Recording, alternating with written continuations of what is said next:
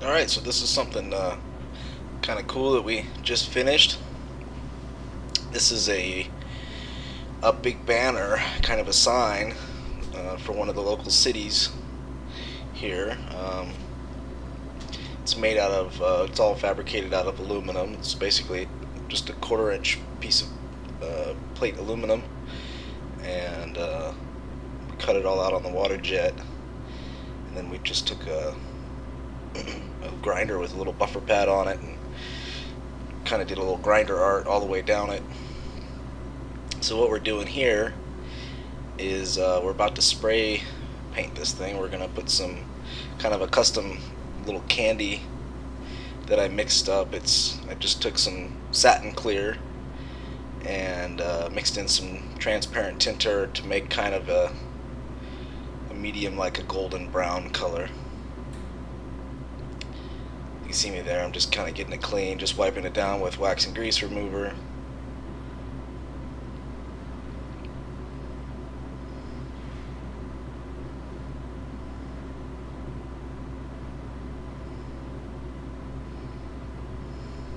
I was actually kind of lucky that this sign even fit into our paint booth.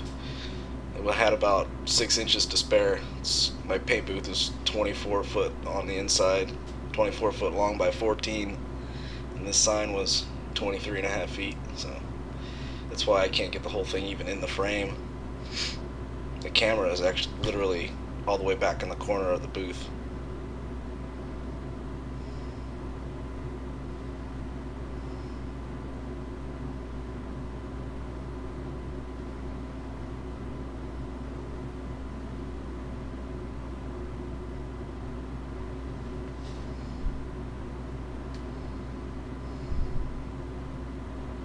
So this is just one part of the whole project. What we're gonna do, you're gonna see now, is we're gonna paint the back. I guess we would call it the backer. On the front there we have some aluminum fabricated channel letters that are gonna go on the front. You'll see all that when it's at the end of the video.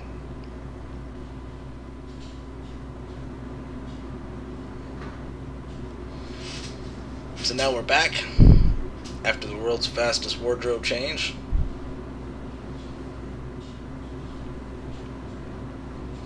Just get my airline down now.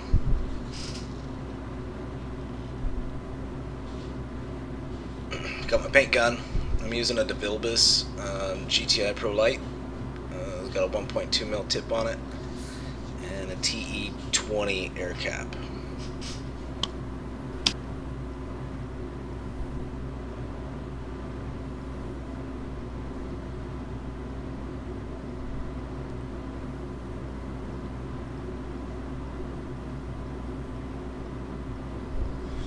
So that product, you see me right there, we can't really see him out of the frame, but it's a clear primer, and it's what you use for if you want to do clear directly over bare metal without any type of a color, non-transparent primer. And what it is basically is just almost a spray adhesive, and there you go, you get a little screenshot of it. It's a spray adhesive, so you just spray it down and kind of let it flash off for about 15 to 20 minutes, and then you can spray your paint right over it and you won't have any adhesion problems.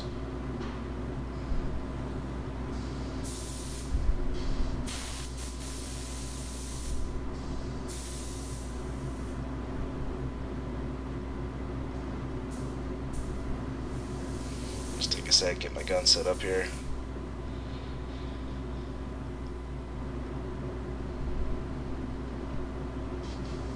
Do a last little cleaning. You can never be too clean. I usually will clean whatever I'm painting 2, sometimes 3 times. Blow it, give it a good blow off with compressed air, and then wax and grease remover, and then usually twice, sometimes 3 times over with the tack rag. And even then, sometimes you get some 1 or 2 specks of dust in it.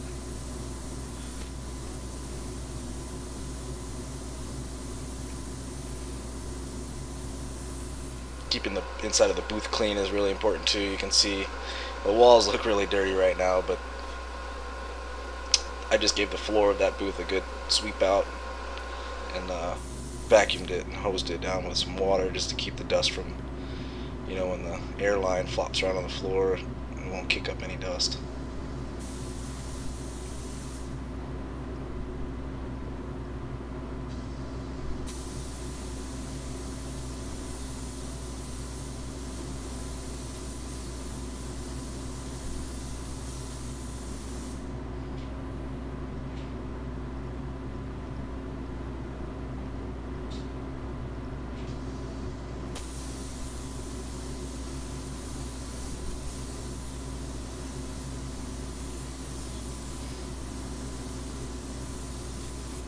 Anyway, that primer is pretty easy to put on. It has almost no film build.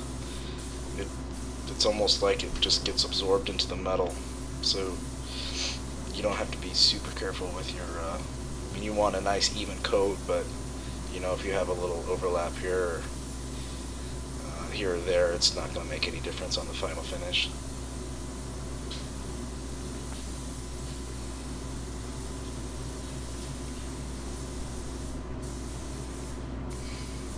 Let me speed this up. I tried to cut down this video. It ended up being all the footage I took was more than 2 hours long. I kind of edited out all of the non-important and or boring, so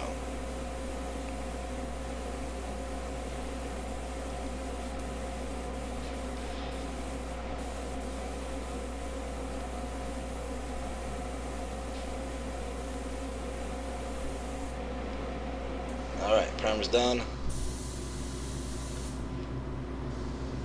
So we've given that now about 20-25 minutes to flash off. Right now I got my paint mixed up, my tinted clear. Get my gun set up a little bit here.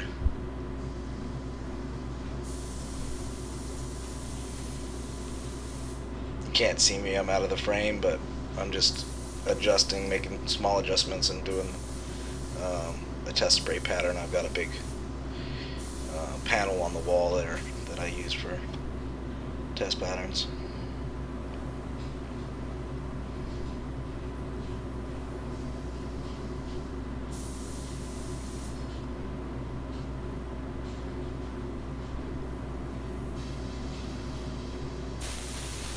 If you can't read that, I think that's 1.8, usually 27, 26 pounds of what that gun runs at.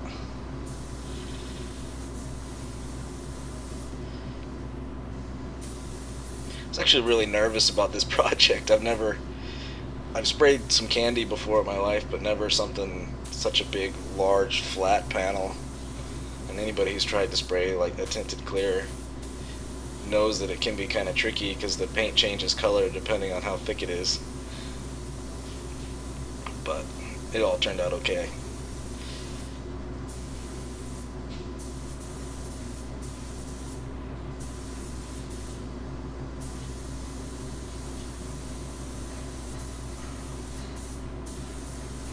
Just going around real quick and edge up the panel.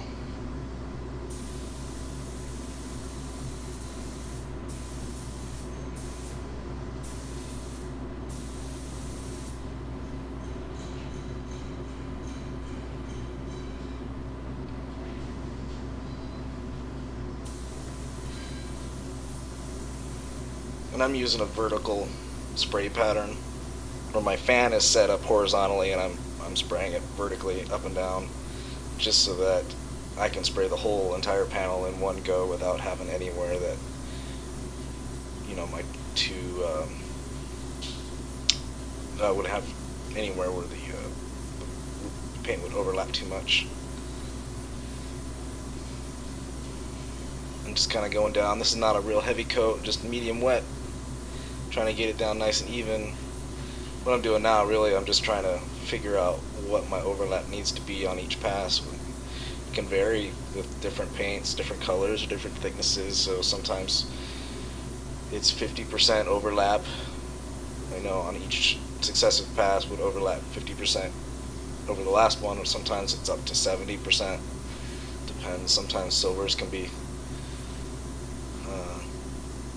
hard to cover, so you'd overlap them a bit more. I think when I painted this, though, it was just dead 50% overlap, and it turned out okay. There was a couple of spots.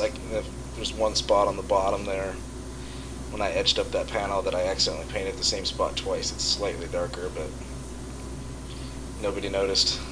I didn't say anything.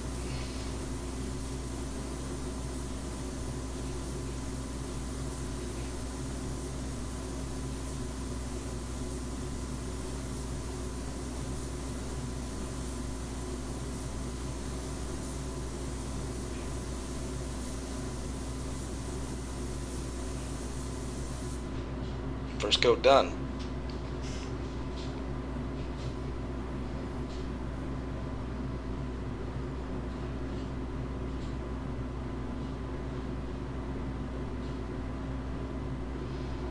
I usually just give this about 5, maybe 10 minutes in between coats.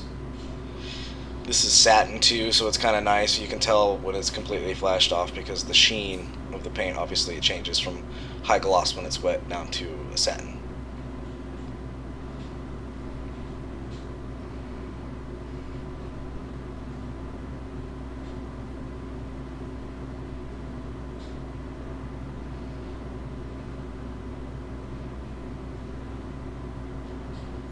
There we go. So it's all flashed off now. Ready to spray the second coat. We're going to do a total of 4 coats.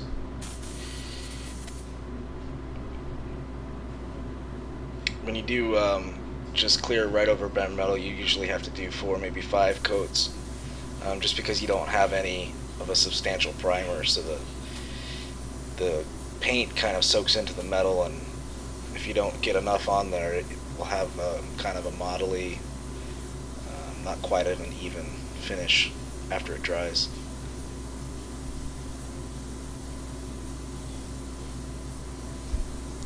So this passed just the same as before. It's just a medium wet coat. The main thing I'm just really concentrating right now is just to keep my overlap really dead on. It has to be even. Otherwise, if you overlap too much or not a little, it'll come out looking tiger striped. You'll have stripes. In this case, it would be vertical stripes that would be darker or lighter.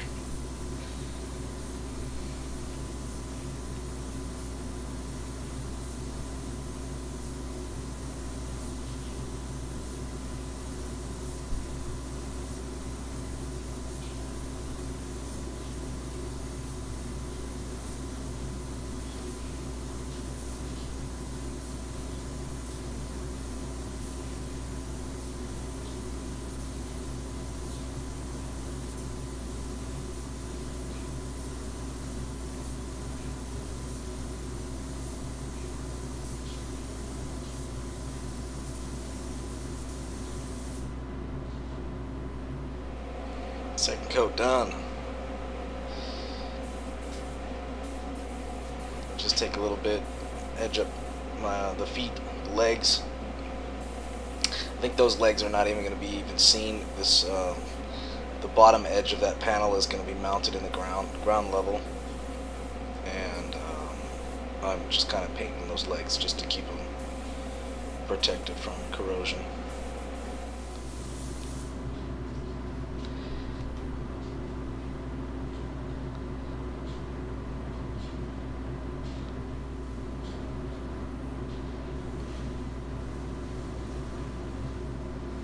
So I'm back, topped off my paint, gave our second coat a few minutes to flash, and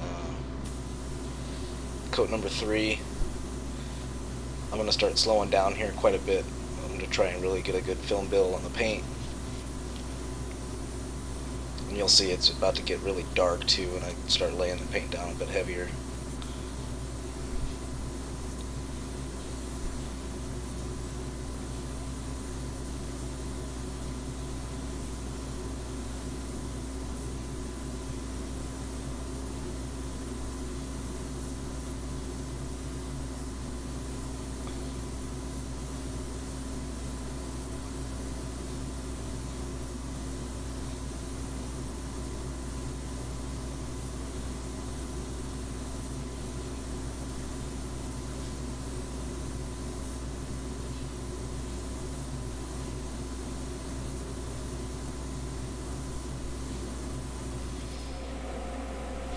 paint we're using here is from a company called Matthews, and it's a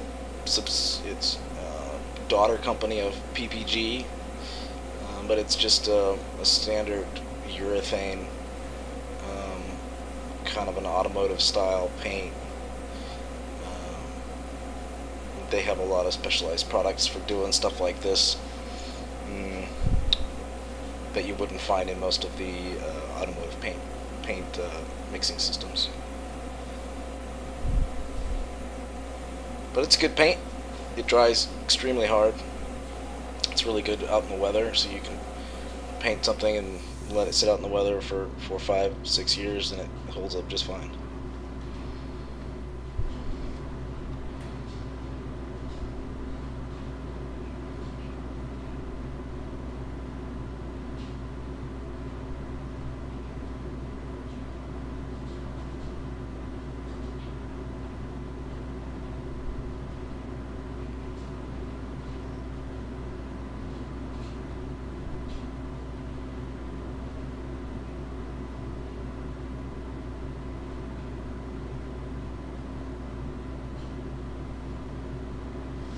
You have to excuse the shakiness on this video. When I was recording this, I've got a little shelf in the corner of the back of the booth right there, and I just set the camera on there, but when the booth is running, the walls of it kind of vibrate, so it was shaking the camera, and that's why it almost looks like it's got heat waves in it or something, but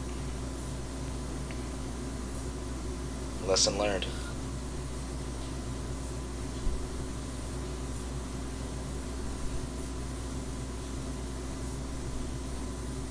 I originally videotaped this just honestly as a training tool for myself, just because I'm the only painter at the shop where I work, and I don't really have anybody to bounce ideas off of, so I thought, well, I just watch myself and I can see if I'm doing something right or doing something wrong, and maybe where I can improve. And showed my wife one evening. I was like, handed her my phone, she watched the video, and I was like, yeah, that's what I did at work today, and she says, ah, that's really cool, you should make a YouTube video. So here we go. It's going on YouTube.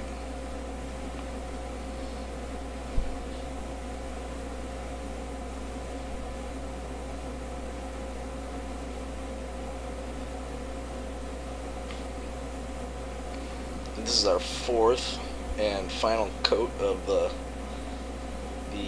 candy clear.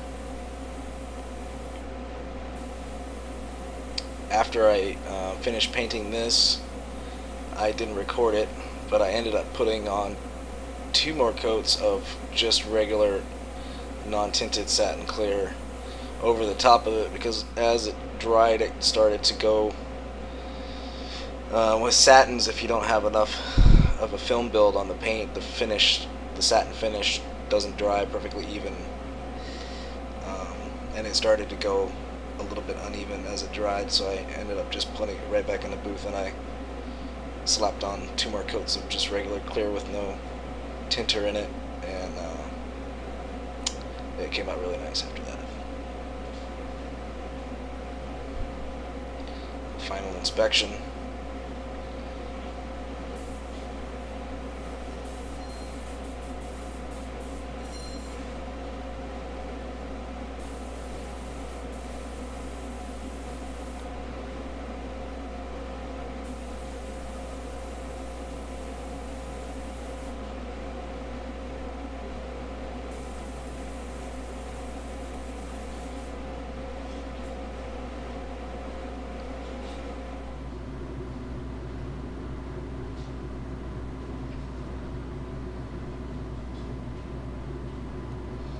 Here you get a little close-up view of what it looks like.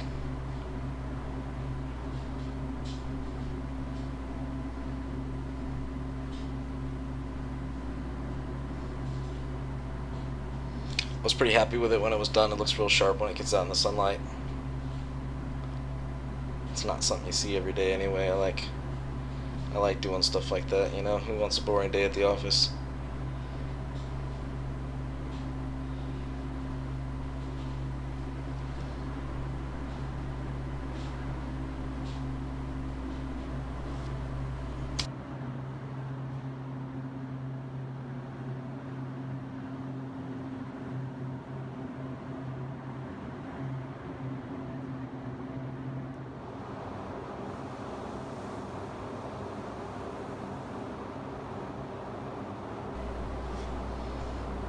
Okay, so here we have, I think this is the next day after I painted the base.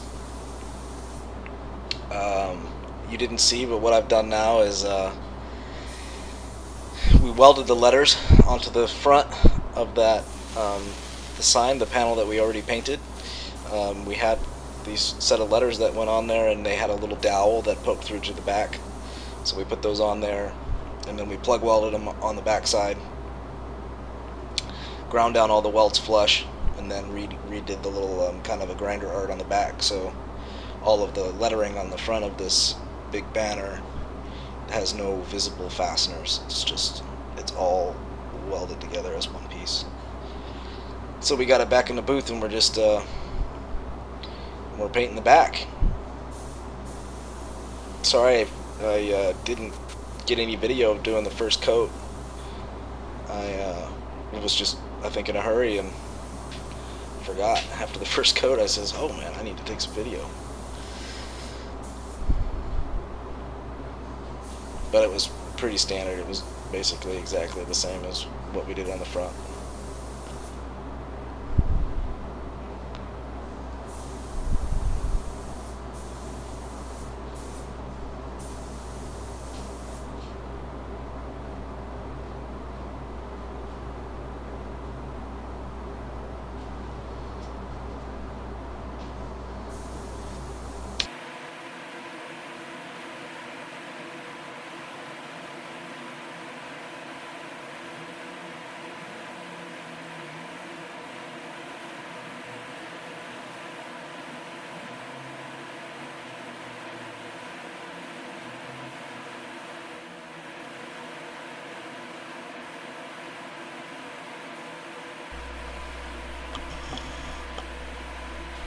So I've just sped up all of this footage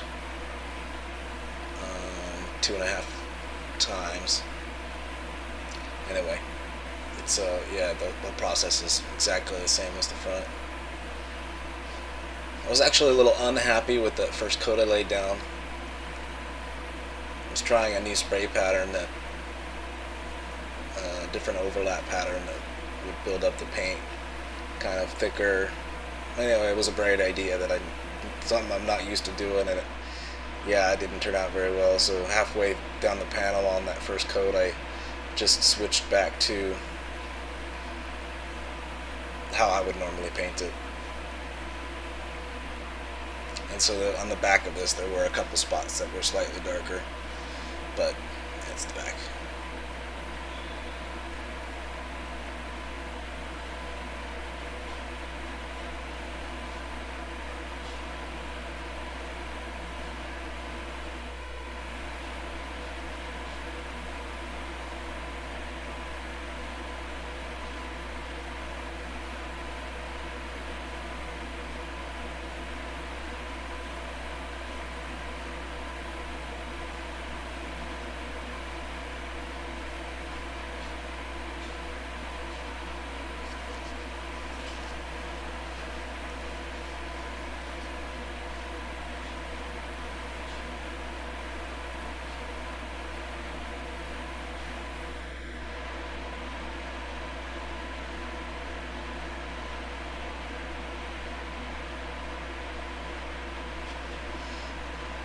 As you can see, after watching that first video, I couldn't believe how dirty the inside of my paint booth was. As soon as I got done with that paint in the front of this thing, man, I shut down shop for half a day, and I cleaned all the walls of the paint booth and changed all the filters,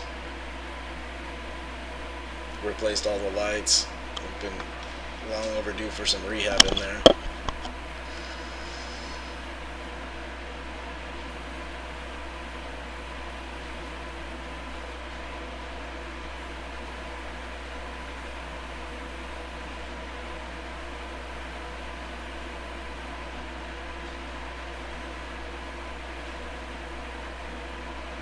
Just going back, touching up little spots in that corner where those posts were welded on. It was kind of a little light spot. You'll get that on like an inside corner.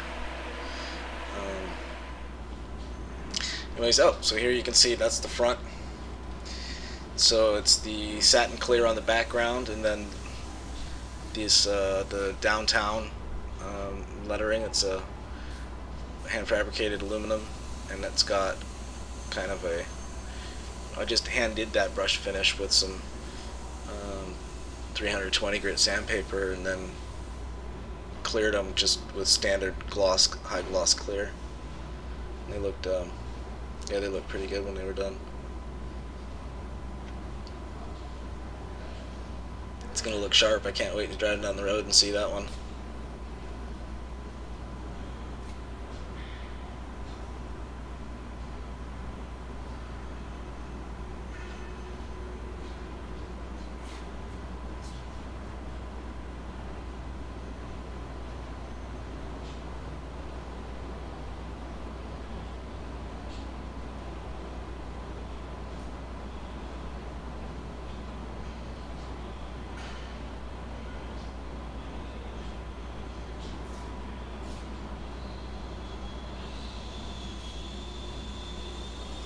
Anyways, so that's it.